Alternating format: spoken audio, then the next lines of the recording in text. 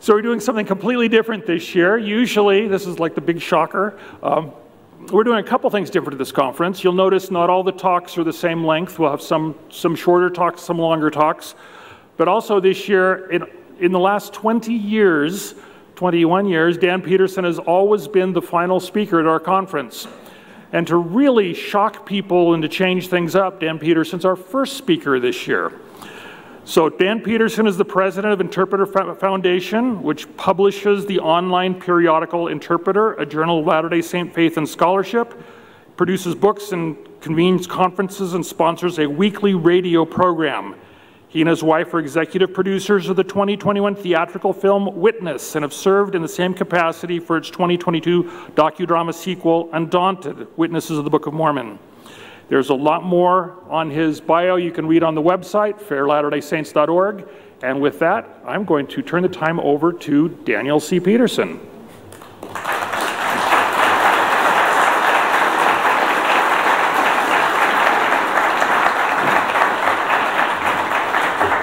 Your clicker right there. Okay. Good to see you. Nice to see you. Well, it's good to be here. It's a little weird to be here at this time. I'm usually not awake before about noon. Despite the appearance of the title slide, I'm not going to be giving this pa-ruski. So we'll just move ahead. It's already been mentioned that I was involved with, so there's a little bit of lag, that's good to know, with this film project, Witnesses, which is not quite finished, but almost. I hope that many of you saw the theatrical film Witnesses. I hope that many of you, if you have not, will see the docudrama Undaunted. We originally intended to do the docudrama. The theatrical film was an afterthought in a way. So it was really designed to build up to the documentary or the docudrama, which involves talking heads and additional footage and covers the 8 witnesses and the unofficial witnesses as well as the 3. And then I hope that some of you have seen, and the rest of you will see, the little short features that we've put up in various places online, including the Interpreter website. We call them insights videos, and they're short things, 7 to 12 minutes long typically. They're available totally for free and so on. But asking questions about the witnesses and responding to issues raised by them. My theme today, though, is for something very different. It's related to another film project, but the theme is, this is a little sensitive, I discover. It's not moving. There we go. That'll probably move too many. It's a theme that I take from the Danish philosopher Søren Kierkegaard, or I understand he should be pronounced something like Søren Kierkegaard, but I won't do that. And he said, life can only be understood backwards, but it must be lived forwards. And I think that's commonly true. It's often in retrospect. It's one of the reasons why we're encouraged to write autobiographies, journals, and so on, to look back and try to make out the significance of our life. We see that the things that seemed small at the time were big turns in our lives. They made a huge difference in the way things turned out. And so that's a little bit of what I want to talk about today in connection with this new film project. I love to look at how we got to where we are today. This is going to be interesting. I like to look at the origin stories of things that we have. So, for example, I'll just give 4 quick examples and try to be quick.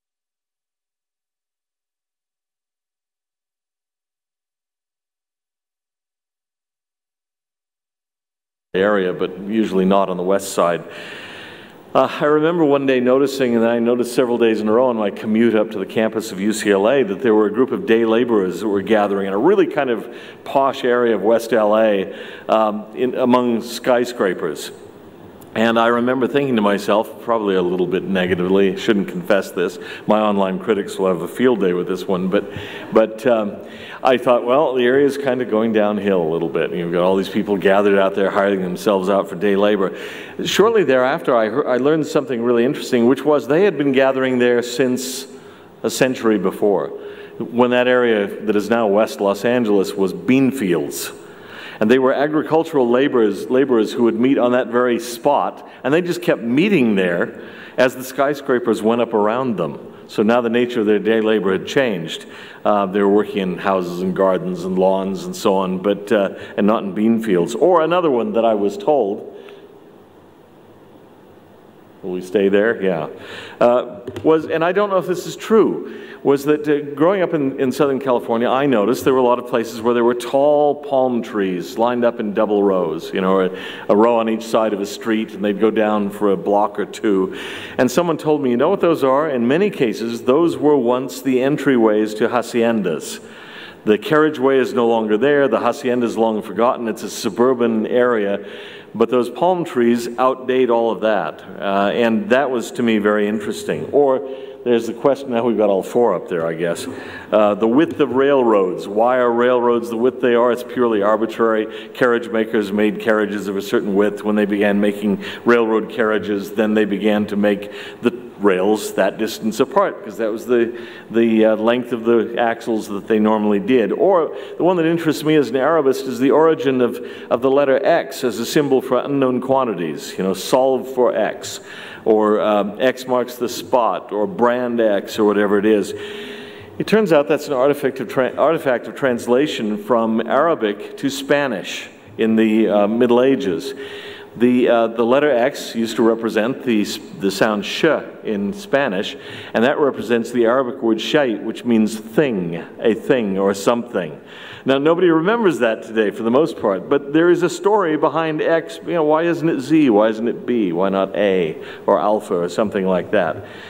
So you can often understand things in retrospect. When you look back and think, that's how we got here. Now, a really good example of understanding life backwards is Joseph of Egypt. And, okay, a word to future presenters. This does not go immediately. Joseph had a really rough life, and I'm sure there are times when he wondered, God, why? Why is this happening to me? I tried to live a good life, but why is this happening to me? All sorts of things happened to him, and so he must have asked that question from time to time. But it was only in retrospect that he could understand it. Okay, now, we'll see if we go 2 slides in advance. Let's just get directly to this one if we can. This is what he says. I am Joseph, your brother. Remember, introducing himself to his brothers who don't know who he is. He's a ruler of Egypt, right? Whom ye sold into Egypt. Now therefore be not grieved nor angry with yourselves that ye sold me hither. For God did send me before you to preserve life. And God sent me before you to preserve you a posterity in the earth and to save your lives by a great deliverance. So now it was not you that sent me hither, but God. It's a very ironic, very, very kind way of putting it, because they did not mean to serve the purposes of God in selling Joseph into slavery. But nevertheless, that was the impact, and we can often see that. Either God, as the great master chess player, makes things work out to our benefit, or he actually plans them in advance. You think of the Joseph Smith Sr. family being moved by disaster after disaster after disaster to get them close to what we now know as the repository of the plates. Had they been in Pennsylvania still, or Vermont, or who knows where, the story might have looked very, very different than it did. Okay, now I'm saying this to sort of introduce the thought processes that, for me, are going into our next film project. This won't be about the film project, but sort of outlining some of the ideas that I have for it. We're calling it 6 Days in August. This refers to the time in Nauvoo, when you have a confrontation between Sidney Rigdon and the 12 about the future leadership of the church. They'd just gone through this terrible crisis of the assassination of Joseph Smith. Now, there are people today, and I'm hearing them, even members of the church, and this disturbs me. It disturbs me a great deal. Members of the church have come to me and said, you know, my wife and I have concluded, I'm thinking of a returned mission president in this case, that Brigham Young was not the Lord's choice to lead the church, that it was a kind of apostolic coup, that the 12 took over the church, but it shouldn't have been them. And I'm wondering, so who do you think it should have been? Do you think it should have been James Strang? Some of you know that my hope in the movie was to have Pee Wee Herman play James Strang. My hopes have now been dashed. So I'm not a big James Strang fan. But the idea is that the 12 were illegitimate. Now, I've asked some of those people, think about the implications. Do you know what you're saying here? You're saying the leadership of the church, ever since the death of Joseph Smith, has been illegitimate. I don't know what candidate you favor, but the ones that took over the church, you say were not legitimate. You might like Russell M. Nelson, I hope you do, but do you not realize you've just cut off the branch upon which he sits? Every president of the church has been illegitimate since 1844. Every temple presidency, every temple ordinance, every apostle call, this has all been illegitimate, done under authority that was not divinely approved. Now, I've gotten to talk with some of them, and I think, okay, now I understand a little bit more. For some of them, at least, this is not a bug, it's a feature. They don't like the current leadership of the church, and they want to get rid of him. They don't like Brigham Young, things that he said, things that he did. Now, just chuck him. He was the wrong guy anyway. And I say, well, okay, so what about President Nelson? Well, he's a communist. He is involved with the United Nations, and he got the shot. So he's not the legitimate president of the church. He is the prophet who tells lies that Isaiah foretold. He's a real prophet, some of them say, but he tells lies. Well, so I begin to think this is a really serious issue. So here's the thought process that I'm going through in a project that, for me at least, is designed not only to entertain and tell a story, which is a really important story, and help people to understand it better, but to outline a case implicitly, and in the docudrama more explicitly, for the legitimacy of the succession of the 12. And I start off by trying to show how the 12 were prepared for the role that they would play. So, for example, one of the first places that we see this coming into as a factor is in Zion's camp, which was originally not called Zion's camp, but the camp of Israel. It served as a proving ground, a testing ground for future church leaders. Here again, life can only be understood backwards. So, the Quorum of the 12 were chosen by the three witnesses after Zion's camp. Here's a way of linking the two film projects, too, by the way. The three witnesses chose the 12, all right? When the Quorum of the 12 Apostles was formed in February of 1835, 8 of the original 12 had marched with the camp of Israel.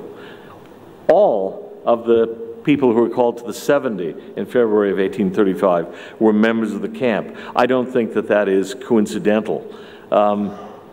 Another place where the preparation of the 12 comes into play, I think, is in the evacuation of the saints from Missouri to Illinois in the winter of 1838-39. Now, up to this point, the Quorum of the 12 had been a fairly unstable body. If you read the history of it, men had been called, they'd fallen away. It hadn't come together as a quorum yet.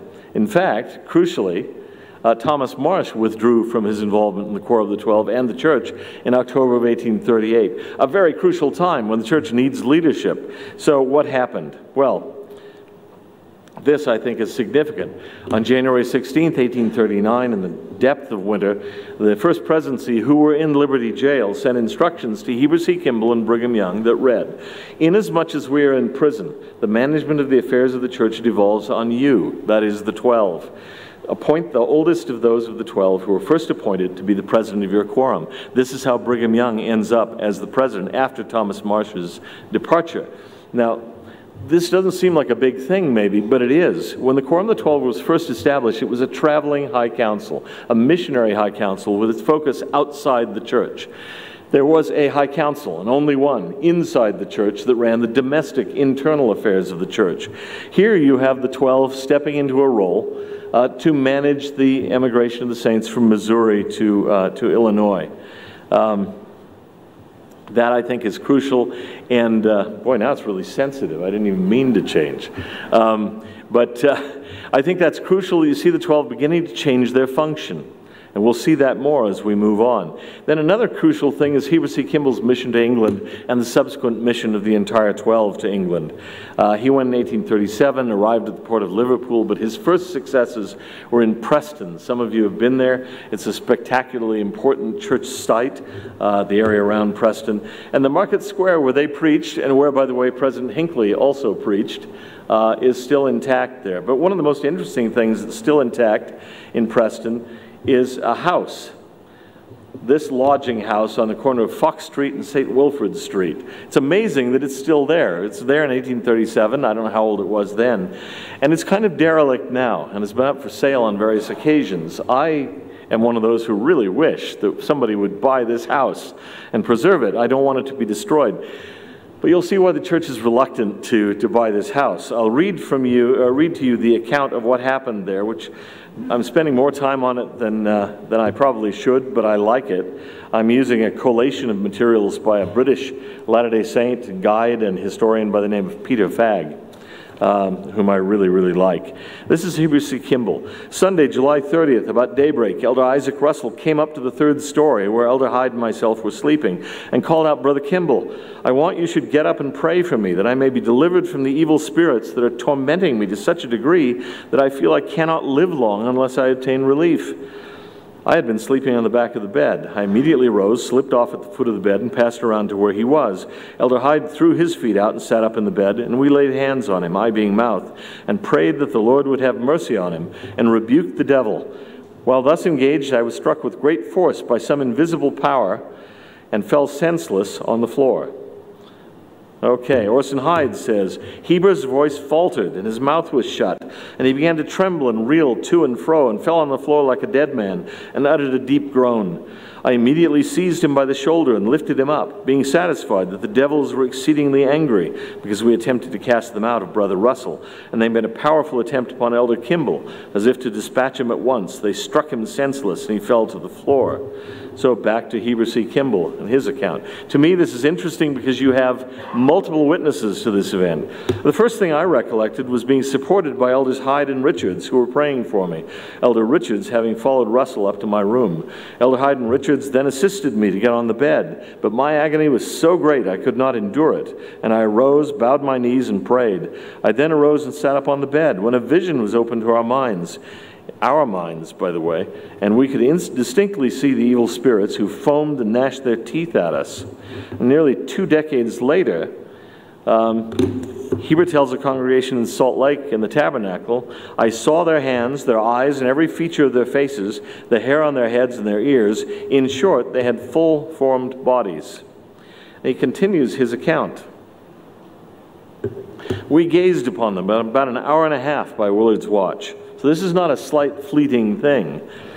We were not looking towards the window, but towards the wall. Space appeared before us, and we saw the devils coming in legions with their leaders, who came within a few feet of us. They came towards us like armies rushing to battle. They appeared to be men of full stature, possessing every form and feature of men in the flesh, who were angry and desperate. And I, that is Heber C. Kimball, shall never forget the vindictive malignity depicted on their countenances as they looked me in the eye. And any attempt to paint the scene which then presented itself, or portray their malice and enmity, would be vain. I perspired exceedingly, my clothes becoming as wet as if I had been taken out of the river. I felt excessive pain and was in the greatest distress for some time. Okay, immediately, Heber recovered his strength in part so as to get up. The sweat began to roll from him most powerfully, and he was almost as wet as if he had been taken out of the river. Whoops, okay. We distinctly heard those spirits talk and express their wrath and hellish designs against us. We could very sensibly hear the evil spirits rage and foam out their shame. And then Joseph Fielding, who was not there but heard the story right thereafter, said they could hear a sound from them, that is the evil spirits, like the grating of teeth, quite plainly. Orson Hyde addressing Heber C. Kimball. I'm going on at length on this because I find this a very interesting story, because it's not a theophany or an angelophany, it's a diabolophany or a Satanophany or something like that. But that has implications. If there is an unseen world with these sorts of beings, then there's evidence there for something else, it seems to me, that's much more positive. After you were overcome by them and had fallen, their awful rush upon me with knives, threats, imprecations, hellish grins, amply convinced me that they were no friends of mine. While you were apparently senseless and lifeless on the floor and upon the bed after we had laid you there, I, Orson, stood between you, Heber, and the devils, and fought them and contended with them face to face until they began to diminish in number and to retreat from the room. The last imp that left turned around to me as he was going out and said, as if to apologize and appease my determined opposition to them, I never said anything against you. I replied to him thus, "It matters not to me whether you have or have not. You're a liar from the beginning. In the name of Jesus Christ, depart." He immediately left, and the room was clear. That closed the scene of devils for the time. Joseph Fielding comments on that. They, however, kept their distances, but turned their heads toward Brother Hyde. One, looking at him, said distinctly, but with a murmuring tone, slowly demure, "I never spoke against you." He said there seemed to be a legion of them. He was alarmed, but very much disgusted. He could scarcely bear to speak of them. However, the Lord delivered us from them and blessed us exceedingly that day. I think control of my screen has been taken over from the back of the room. So one of the very first to hear about it, so there is contemporary witness for this, was Vilate Kimball. Heber wrote a few words to his wife about the matter, and Brother Joseph called upon her for the letter and said, "It was a choice jewel." This is Joseph Smith's reaction, and a testimony that the gospel was planted in a strange land. Back to Joseph Fielding, who wasn't, as I say, present, but he wrote in his journal, "Upon the whole, we got considerable instruction from the maneuvers of the devil. The spirit of the devil produces confusion, disorder, and misery. The Spirit of God produces calmness, order, and happiness. If we never before knew that there were evil spirits, we did now." And I think that's a really important thing for them to know. C.S. Lewis said at one point that the devil welcomes an agnostic and a magician with equal enthusiasm. Someone who doesn't believe there's a devil, someone who's unhealthily obsessed with the devil. Either one can be turned to his purposes. Later on, Joseph Smith responded to this, but first I want to make a little side commentary about a Gallup poll that was recently taken. It turns out that faith or belief in the devil is very tightly linked with belief in God.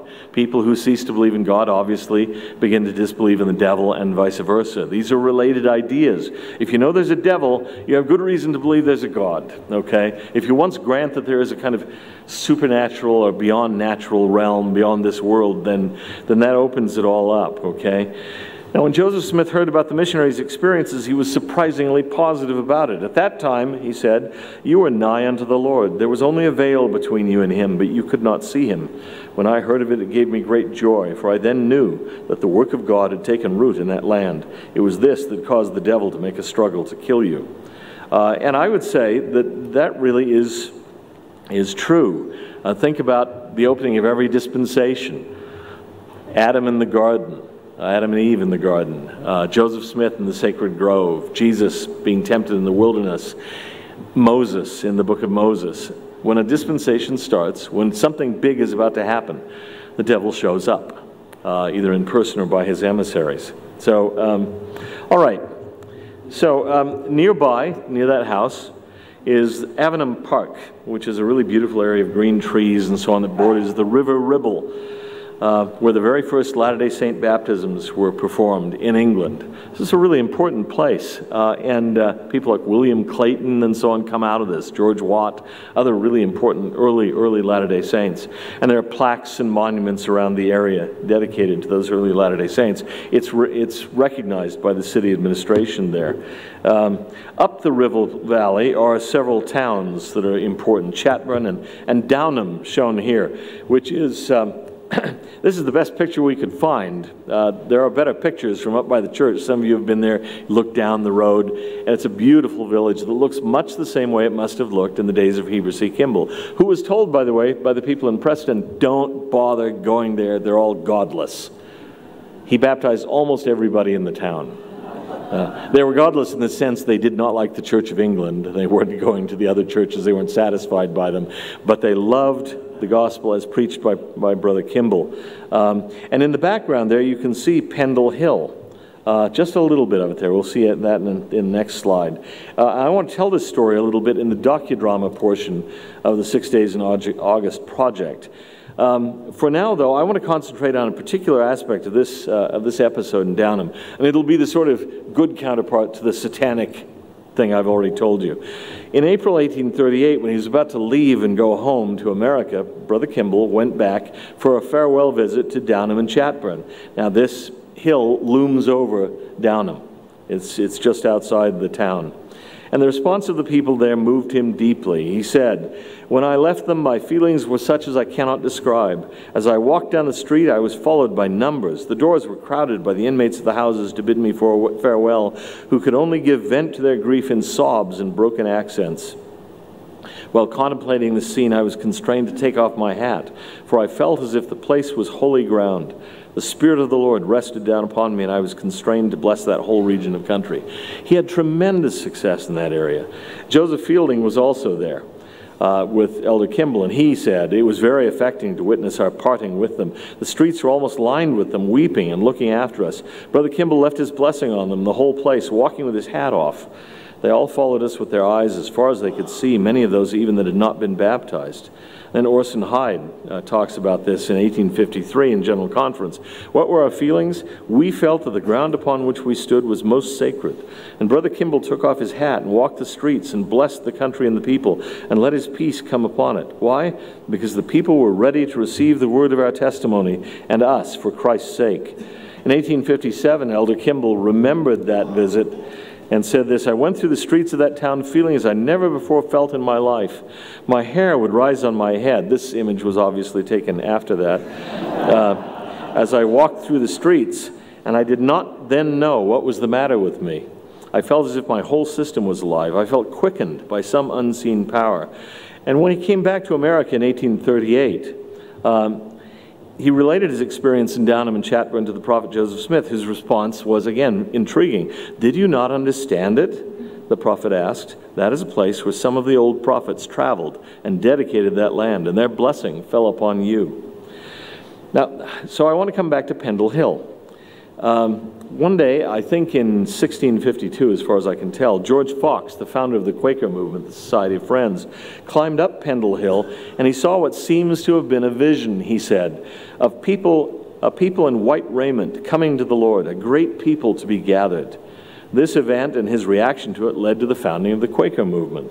And then John Wesley in the 18th century came to the area, founder of Methodism, which he never intended to be a distinct denomination. And he said, he visited Pendle Hill and he felt himself exceptionally moved spiritually. There was something different about this as he worked in the villages and among the people at its base. I'll give you a couple of other examples. There actually is a witch story associated with the Pendle witches from earlier than Fox or Wesley. There's something uncanny about this hill, and I'll say something else. I was told on one visit there that when Elder Holland was the area president, he would, and there was no temple in Preston yet, he would go to Downham when he had a particularly difficult issue to wrestle with, and he would pray in the woods there near Downham at the base of Pendle Hill, because he felt that was a temple-like place. And once he was there praying about something, he heard a rustle in the bushes a little bit away, and there was the local stake president who was also there praying about a very difficult issue. It was a place they felt was very different.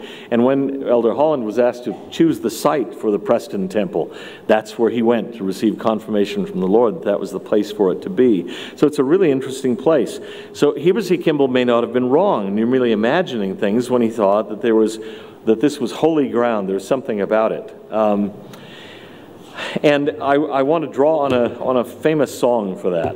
William Blake's Jerusalem. William Blake wrote this in 1808. It was set to music in 1916 by Sir Hubert Parry. I was actually going to try to include music here for you, but I thought it might mess up the online version, might run into copyright issues. Then I thought of singing it, but I'm not going to. But this song, Jerusalem, is like the unofficial national anthem of England. George VI actually said at one point, and he had an interest in this question, that he preferred Jerusalem as a national anthem to God Save the King. Kind of interesting for a king to say that.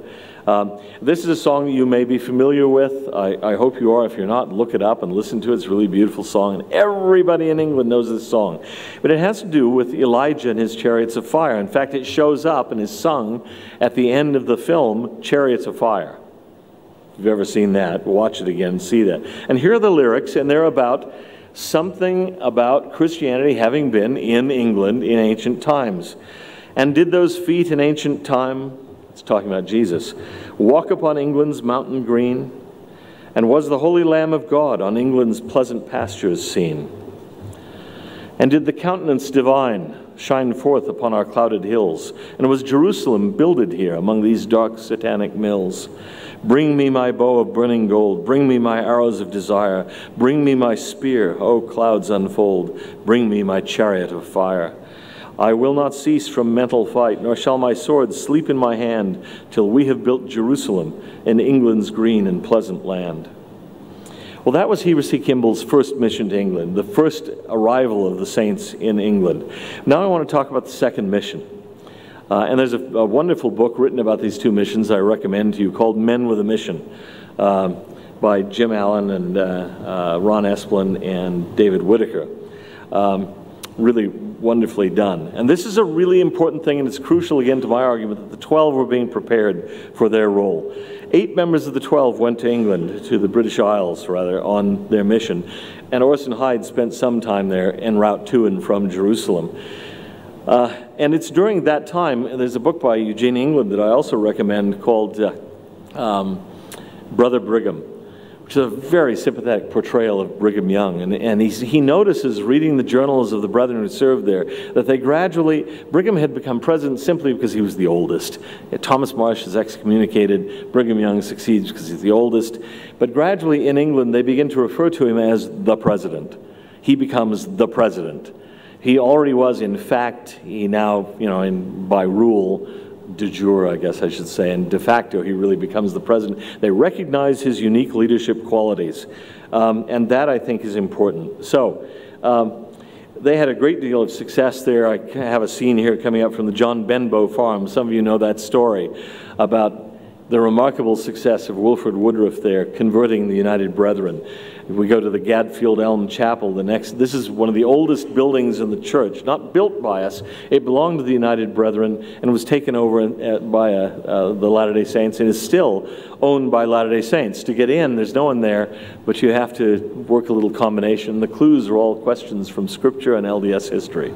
If you haven't kept up on your Scriptures and your LDS history, you won't get into that building. And then there's this statue on the Royal Albert Docks in Liverpool dedicated to the memory of the Latter-day Saint emigrants who went through that port, not only from England, but from Scandinavia and the rest of Europe. Now, crucially, there's a change in the status of the 12 thereafter. At a conference that was held on the 16th of August, 1841 in Nauvoo, the prophet said, "The time has come when the 12 should be called upon to stand in their place next to the first presidency and attend to the settling of emigrants and the business of the church at the stakes," that is, within the church, and to assist to bear off the kingdom victoriously to the nations. This is crucial. Joseph has recognized, I think, that there's something different now about the Quorum of the 12. They really are ready to take their position as the quorum second in authority to the quorum of the first presidency. And interestingly enough, Smith and Sweetall in their commentary on the Doctrine and Covenants say that Brigham Young was a missionary. He had been. He went on a mission to Canada, traveled as a missionary twice to the eastern states. He was among those who labored in Great Britain. But in section 126, the next slide, the Lord commends him for his labors and affirms, "It is no more required at your hand to leave your family as in times past, for your offering is acceptable to me." His role is changing. He will be at church headquarters now as the leader of the 12, and that's his role thereafter.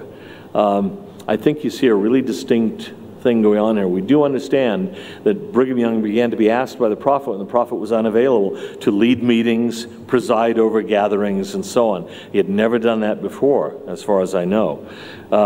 Then a really important moment is the conferral of the keys.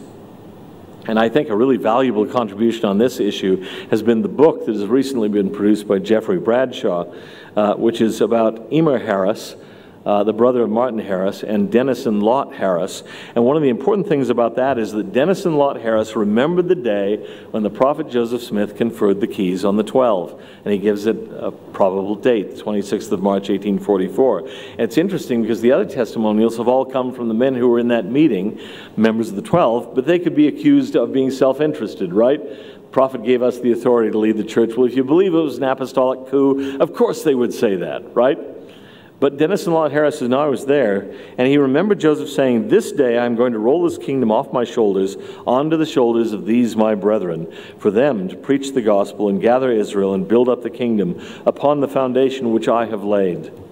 And then at that important meeting, Wilford Woodruff says later, this is what he said: "I, Wilford Woodruff, being the last man living in the flesh, who was present upon that occasion, feel it a duty I owe to the Church of Jesus Christ of Latter-day Saints, to the house of Israel, and to the whole world, to bear this, my last testimony to all nations, that in the winter of 1843-44, it's actually spring of 1844, I think, Joseph Smith, the prophet of God, called the 12 apostles together in the city of Nauvoo and spent many days with us in giving our endowments." So, he's talking about a lengthier period, and teaching us those glorious principles which God had revealed to him. "And upon one occasion he stood upon his feet in our midst for nearly 3 hours, declaring unto us the great and last dispensation which God had set his hand to perform upon the earth in these last days. The room was filled as with consuming fire. The prophet was clothed upon with much of the power of God, and his face shone and was transparently clear. And he closed that speech, never to be forgotten in time or in eternity, with the following language." Remember, Wilford was a great journal keeper. "Brethren, I have had great sorrow of heart for fear that I might be taken from the earth with the keys of the kingdom of God upon me, without sealing upon the heads of other men.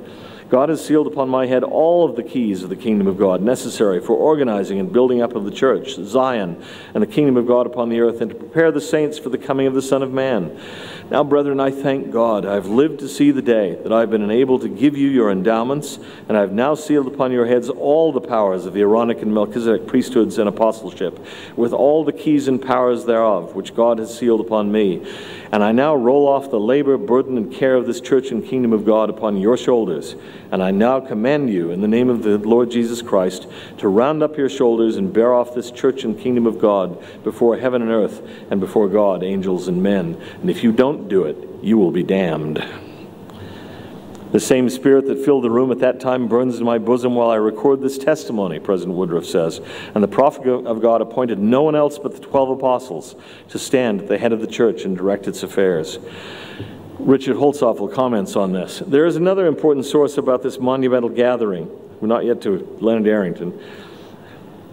"Which may be the earliest written document describing the meeting. Although it is unknown exactly when it was composed, it could have been written as early as September 1844. Speaking of that meeting, the 12 recalled Joseph Smith seemed somewhat depressed in spirit and took the liberty to open his heart to us concerning his presentiments of the future. The document then records what the prophet said on that occasion. Joseph told the 12, 'The Lord bids me hasten the work in which we are engaged.' The prophet did not want the keys and powers to be lost upon the earth, and so he placed them upon the heads of the 12. Upon the shoulders of the 12 must the responsibility of leading this church henceforth rest, until you shall appoint others to succeed you. Your enemies cannot kill you all at once, and should any of you be killed, you can lay your hands upon others and fill up the quorum. Thus can this power and these keys be perpetuated on the earth." And then Leonard Arrington had this to say: "As if he had a foreboding of his impending death, Smith gave them a dramatic charge to bear off the kingdom. As they recounted the moving experience, the prophet seemed depressed and opened his heart about his presentiments of the future. He explained that some important scene is near to take place, that perhaps he would be killed, and that as a precaution, the 12 had received all of the keys and powers that he held. Then, if God wills, I can go with all pleasure and satisfaction, knowing that my work is done and the foundation laid on which the kingdom of God is to be reared." He counseled them about what lay ahead, then continued saying, while he walked about the floor, threw back the collar of his coat upon his shoulders, "I roll the burden and responsibility of leading this church off from my shoulders onto yours. Now round up your shoulders and stand under it like men, for the Lord is going to let me rest a while."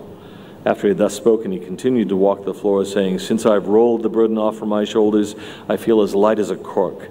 I feel that I'm free. I thank my God for this deliverance."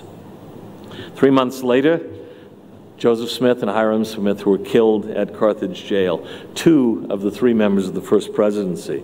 In response to this, the 12 returned to Nauvoo. Sidney Rigdon, who'd been off in Pittsburgh, returned to Nauvoo. And there's the famous meeting of the saints in Nauvoo, where Sidney Rigdon gives his case for himself as the guardian to the church, and then the 12, represented by Brigham Young, give their case. And you know, many of you, about the miraculous event that many reported later seeing there, by which they knew that Brigham Young was the successor. Now, I want to close with just a couple of quick comments, because I'm actually in negative 56 seconds. I have one person that I know and have had some encounters with online, who is a kind of Strangite, I think, very, very vocal. And he is convinced that 6 Days in August is going to be an anti-Strang film. Well, it isn't going to be. Strang won't even show up in it, because he's not important in those 6 days in August. He shows up later, so he's not a factor. So no Pee Wee Herman there. In the docudrama, we probably will have to talk about him. But it's not going to be an overtly anti-Strang film. I'll let you in on a secret. I'm a member of the Church of Jesus Christ of Latter-day Saints. I believe that the 12 were the legitimate successors of Joseph Smith. I'm not going to hide that. When I say the proper sum of 2 plus 2 is 4, and you have 5, I'm not against you. I'm just saying it actually is 4, okay? So I believe that the 12 are the proper successors of Joseph Smith, and we're going to try to illustrate that without being propagandistic about it, just by telling the story as it happened. It's not going to be an anti-Emma film either. I want that to be clear. I grew up, maybe some of you did too, hearing Emma really bad-mouthed. I don't think it's fair. Emma went through a lot, and she did what she did. I think she was wrong, but she was trying to serve her family and so on and so forth, and she was tired. She was just tired. So we're not going to attack Emma Smith. We're not going to attack the reorganized church or the community of Christ either. But yes, I do think they're wrong. I don't hide that. I'm not neutral on this. None of the people I'm working with are neutral on this question. Is it anti-RLDS? Only in the most trivial sense that we think they got the sum wrong. Okay? But that's all. But I do believe that Brigham Young was the divinely chosen leader. The 12 were the divinely chosen leaders. It took about 3 years for Brigham to actually be sustained, for a new first presidency to be organized. In the old days, prior to Lorenzo Snow, they didn't do it immediately. They always waited for a while. But Brigham Young eventually did become president. And I think the question to be asked in this case, looking back, understanding history backwards, is the question that is asked at Esther 4:14, about Esther, who's shown up in the royal court of Persia at a time when the Jews are under threat, and she is Jewish.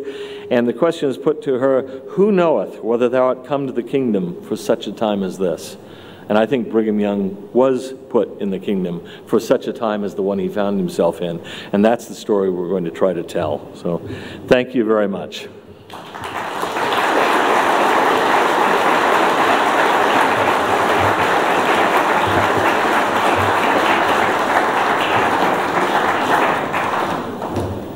Here's your brownie for speaking. Oh.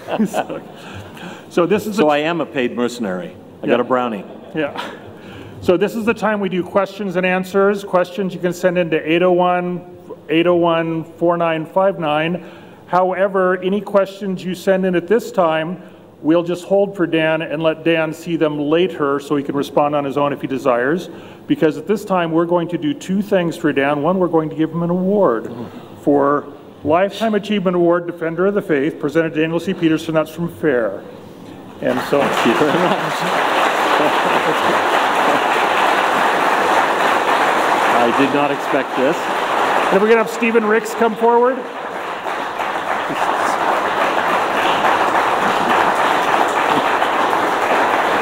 appreciate all you do.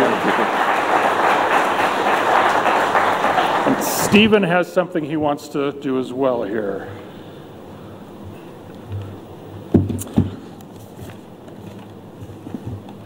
I first became acquainted with Daniel Peterson over 50 years ago as a missionary in Switzerland.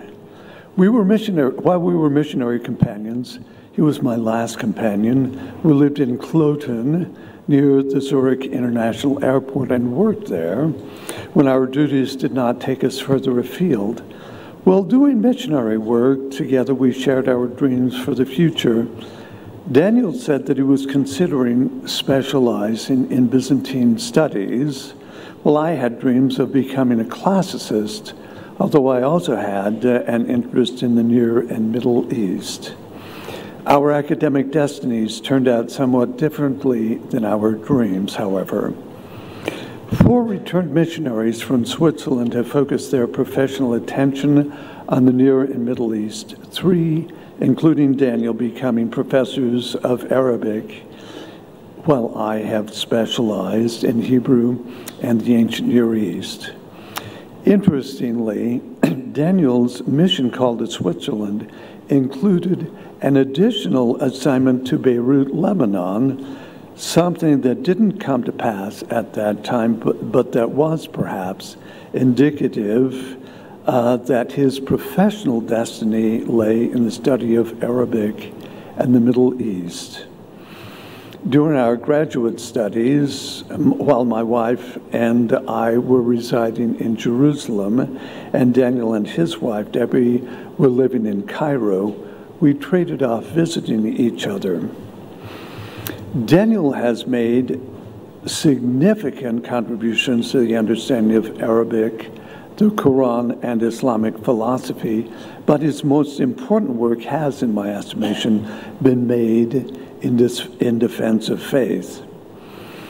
In his honor, I wish to announce a volume of the publication of a volume of essays entitled Steadfast in Defense of Faith, reflecting Daniel's unquestioned loyalty to the kingdom. I would like to thank those contributors whose essays comprise the contents of this volume and reflect the great breadth of Daniel's interests: apologetics, the Book of Mormon, Latter-day Saint Church history, biblical studies, and scripture as literature. Many of the speakers at this conference have contributed to the volume in Daniel's honor. Listed alphabetically by last name, they are Michael Ash, Steve Dansley, John Gee, Ralph Hancock, George Mitten, Neil Rapoli, and Jack Welch.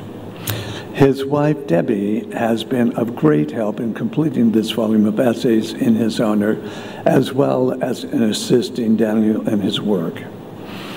I also wish to thank my co-editors, Shirley Ricks and Lou Midgley, whose efforts have made the completion of this book possible. I should say, too, by another observation, that the bibliography is by Jeff Bradshaw is merely selective. It's the actual production, literary production of Daniel has been utterly massive and continues. We wish to express our thanks to Daniel for his work in defense of faith and look forward to ongoing contributions by him to understanding the strength of our tradition. Daniel. Thank you. Thank you. Steve. Okay, good.